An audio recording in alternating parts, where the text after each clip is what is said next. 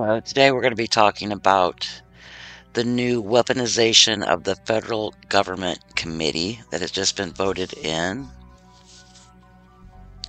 And we're going to connect that with the last video that spoke about the MK Ultra and the Frank Church Committee. Church Committee was a U.S. Senate Select Committee that was formed in 1975 that investigated abuses by the CIA, the NSA, the FBI, and the IRS. It was chaired by Idaho Senator Frank Church. That's how it had its name. The committee was part of a series of investigations into intelligence abuses in 1975, dubbed the Year of Intelligence, including in its House counterpart, the Pike Committee and the Presidential Rockefeller Commission. The most shocking revelations of the committee include the Operation MK Ultra involving the drugging and torture of unwitting U.S. citizens as part of a human experimentation on mind control. COINTELPRO involving the surveillance and infiltration of American and civil rights organization. Family Jewels, a CIA program to covertly assassinate foreign leaders. Operation Mockingbird as a systematic propaganda campaign with domestic and foreign journalists operating as CIA assets and in dozens of U.S. news organizations providing cover for CIA activity. It also unearthed Project Shamrock, in which the major telecommunications companies shared their traffic with the NSA, while officially confirming the existence of this signals intelligence agency to the public for the very first time. In the new rules package for the 118th Congress, the Republican Party has created a subcommittee to investigate law enforcement and surveillance agencies. The new Committee on the Weaponization of the Federal Government is one of the concessions that far-right Freedom Caucus is demanding of Representative Kevin McCarthy in exchange for supporting his bid to become Speaker of the House. Democratic members of the House were quick to condemn the comparison of the Weaponization Subcommittee with the legacy of Senator Frank Church, the Idaho Democrat who led on intelligence reforms.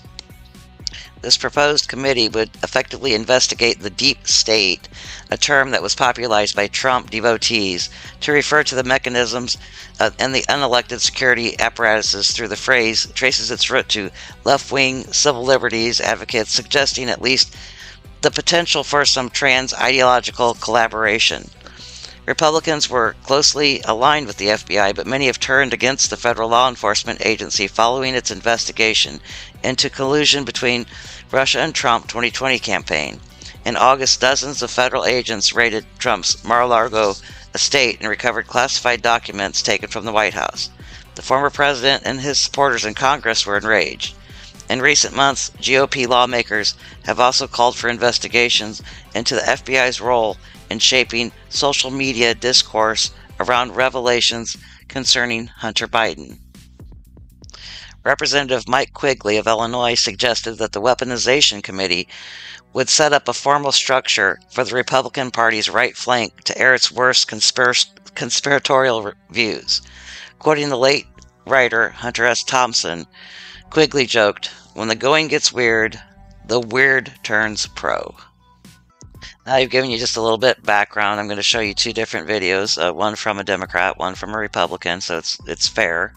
And this is where they are discussing this committee in the House of Representatives. No.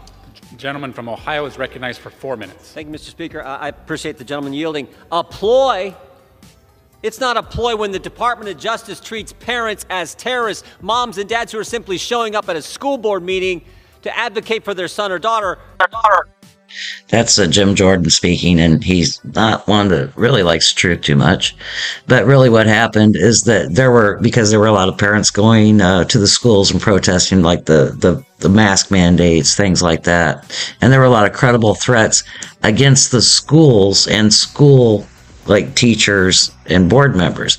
And so what it was is they went and were making sure that they weren't being attacked. It had nothing to do with the parents. It had to do with threats against the school and threats against school officials. A ploy. It's not a ploy when the FBI pays Twitter $3 million. Not one, not two, $3 million to censor American citizens. It's not a ploy when the Department of Homeland Security tries to set up a disinformation governance board, because we all know that the Department of Homeland Security can tell what's good speech and what is bad speech, what's I mean, you got to be kidding me. I tell you what, dozens of whistleblowers who've come talk to Republican staff on the Judiciary Committee don't think this is a ploy. That's why they came to talk to us. They know how serious this is. The former Democrat chair of the Judiciary Committee is in the press today saying we're going to fight this tooth and nail. This is political. But meanwhile, the former Democrat chair of the Intelligence Committee pressured Twitter to censor a journalist. Now, there are there's something going on with this, because the FBI did pay Twitter some money for like reimbursement for for requesting files, things like that. But this is all this does need to be investigated. I will agree with him on this, that there's something don't smell right between FBI and Twitter right now. First Amendment, something you guys used to care about. And I'd actually hoped we could get bipartisan agreement on protecting the First Amendment, the 5 rights we enjoy as Americans under the First Amendment. Your right to practice your faith, your right to assemble, right to petition the government, freedom of press, freedom of speech. Every single one's been attacked in the last 2 years. Freedom of the press, I just told you what the head of the Intel Committee tried to do to a journalist. The most important right we have, though, is your right to talk. Because if you can't talk, you can't practice your faith, you can't share your faith, you can't petition your government. The right to speak is the most important, and that's what they're going after. The idea that if you're a pro-life activist, you're going to get your door kicked in, you're going to get arrested and handcuffed in front of your 7 kids and your spouse for simply praying in front of an abortion clinic and telling the guy who was harassing your son to knock it off. You're going to have the FBI raid your home. The FBI used a major show of force to arrest pro-life Christian Mark Hawk, descending on his home with guns drawn, after allegations he pushed a worker at a Planned Parenthood clinic in Philadelphia. Hawk's wife and 7 children looked on in horror as Hawk was shackled and taken away, according to representatives for the Hawk family. The FBI told CBN News the number of personnel and vehicles widely reported as being on scene Friday is an overstatement, though they failed to provide a specific number. They also said no SWAT team or SWAT operators were involved, to which Hawk family representatives replied, the family got a technical term incorrect while in the midst of being traumatized by a whole bunch of FBI guys with weapons, body armor, and shields. But the protest that went on at Supreme Court justices' homes in the aftermath of the leak of the Dobbs opinion, no problem there. Americans are sick and tired of it. And what we want, we don't want to go after anyone, we just want it to stop. I thank the gentleman for yielding. Mr. Speaker, I rise in strong opposition to H-Res 12, the Insurrection Protection Committee, which Speaker McCarthy, the 21st century McCarthyism, had to agree to last week in order to gain the speakership. So MAGA extremist Republicans forced, as a consequence of getting their vote, the Speaker to promise to create this select committee. And Donald Trump had his hands in it. Donald Trump had his hands in it last week during this circular firing squad. He was calling the shots, and this will benefit him. This Insurrection Protection Committee is set up to insulate the ex-president, along with various MAGA Republicans who are still serving here in the House, who are under investigation. It's here to protect them from that investigation. It's here to disrupt the flow of justice in this country. This is a dangerous, extreme committee that is put in the hands of someone a group of people who even defied congressional subpoenas and refused to come and testify before the January 6th committee. Now, both sides of this argument have some very good points. I do believe, on the Republican side, because this is split right down the middle. When they voted, all Republicans voted for it, all Democrats voted against it. And so there are some things that need to be investigated, definitely, especially with, what was going on between the FBI and social media and trying to suppress different stories. And then there were some things with the Russian 2020 collusion thing where there was a lot of people that knew that that information was not true, that Trump had not he didn't have anything to do with Russia in the election, but they, instead of telling the truth, they kept it quiet. And then there was some suppression of the Hunter Biden laptop, but Twitter has always had in their terms of service, you are not allowed to post hacked materials. And that was considered hacked materials because it was from his laptop that somebody hacked into to get the information. So that's why they did that. And on the Democrat side, basically what he is saying is that, are you going to use this then to stop the investigations that are ongoing with Trump as far as like the January 6th committee, and then the documents that were found down there, the classified documents that he had, and that those investigations do need to go forward. In fact, just in the last few days, there were some classified documents found at Biden's address. So I mean, why are all these classified documents getting out in the public? I mean, shouldn't they be kept in a secure place, not at Trump's home or Biden's home?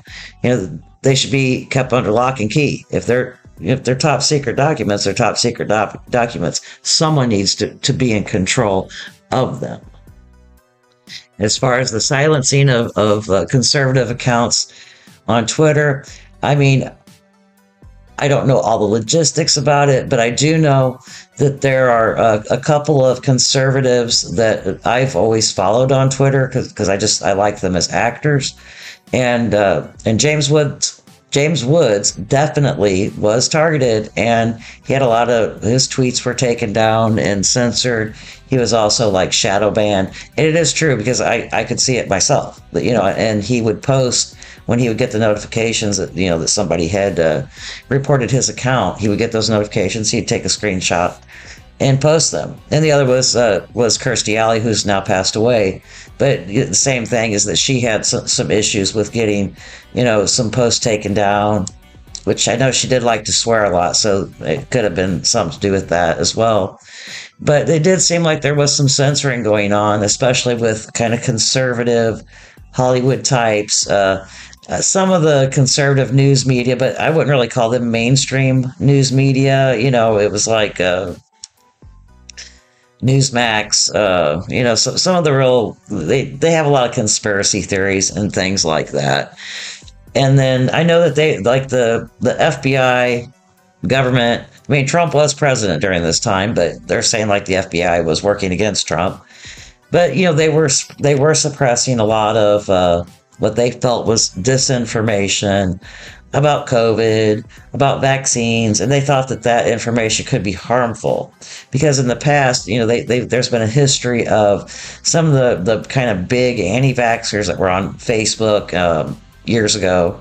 They've been long banned because there were actually some people that their children died as a result of listening to those people. I can't give you their names. I don't remember them, but they were anti-vaxxers that were stating that vaccines cause autism, things like that, or your child will die if they get this vaccine. And so people weren't getting their children vaccines for things like measles, and they died.